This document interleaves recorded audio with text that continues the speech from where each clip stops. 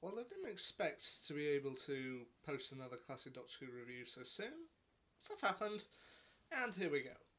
Robots, the first episode of the 12th season of Doctor Who, first broadcast in 4 parts from the 28th of December 1974 to the 18th of January 1975. Yay! The first episode starred Tom Baker as the Doctor. Hey, and another great one. And while Tom Baker has become synonymous with the role of the Doctor over the years, he still had some pretty big shoes to fill, as from what I understand, John Pertwee was still quite a popular Doctor, but Tom Baker did it and made it his own. Surprisingly, with most of the other Doctors, they usually need at least one story to kind of get their footing, which they usually regard to regeneration, discomposure and the like, but this Doctor, well, he has a bit in part 1 where he does need to rest. Most of the time he just gets on with it.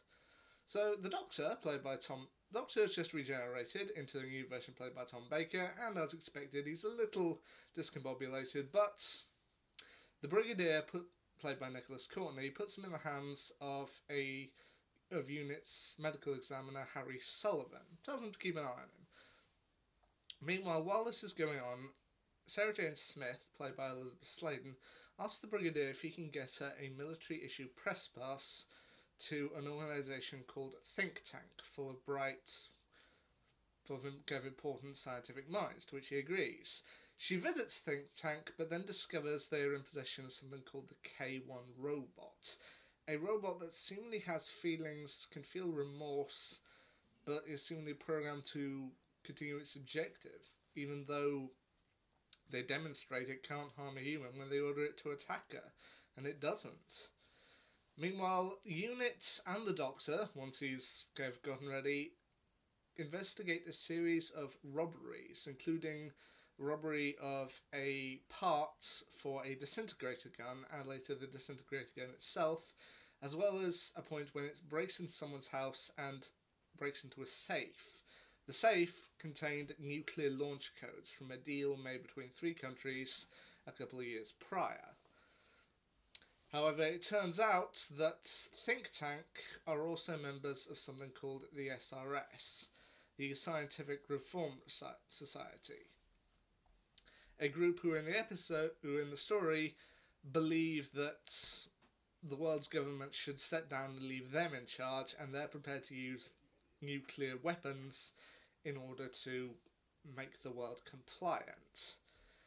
Now, of course, the main villain of the 2 main characters who they kind of establish in this story are Hilda Winters, played by Patricia Maynard, she's a villain she's such fun. I mean, you know she's the bad guy, she knows she's the bad guy, and she's just having fun with it. I mean, you love to hate her, and frankly, there are moments, especially in kind of part 3 and part 4, where I just saw her being so delectably evil, and I was like, yes, yeah, I hate you, but I love you for it.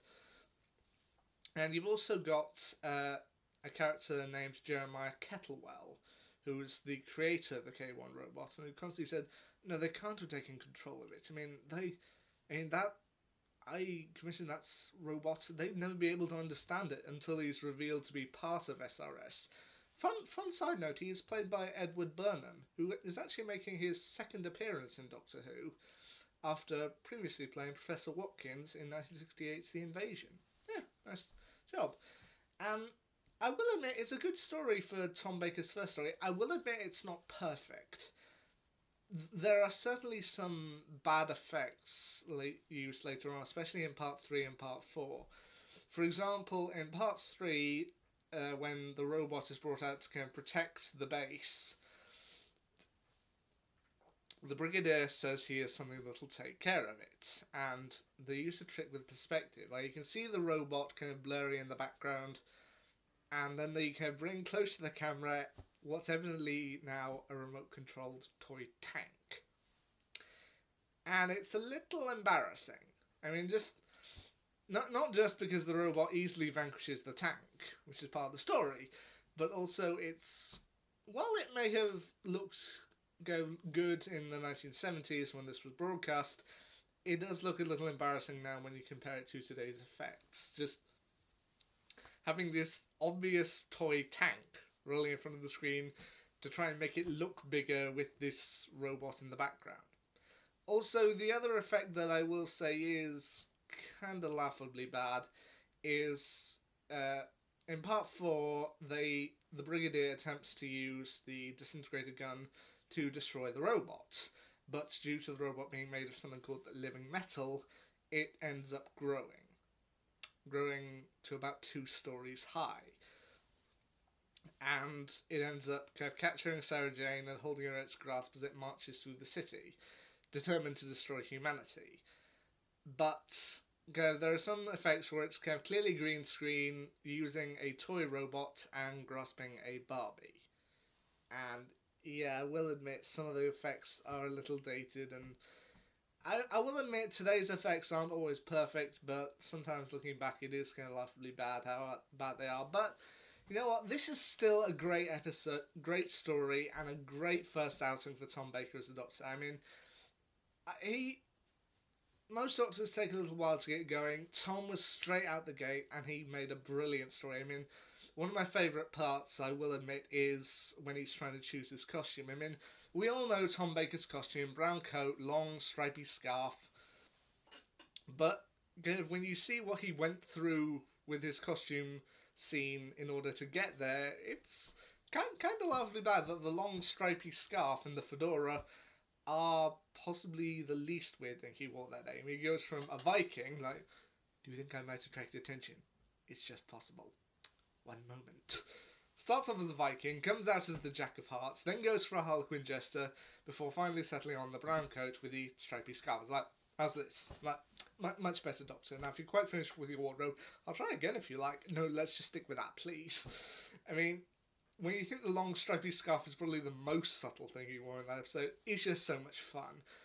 Plus, while I do still admit I think Jon Pertwee was my favourite of the classic Doctors, I do now see why people love Tom Baker so much, and why he ultimately became one of the most classic Doctors.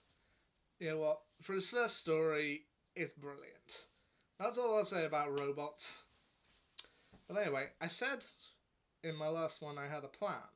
I mean, one of my past reviews, I've gone from the Keeper of Truck and straight back to Robot, so for the end of Tom Baker's era, right back to the start. But, as I said, I had a plan, and if you look, it would have been about there, if you're watching this from the playlist, then you've seen me review Unearthly Child.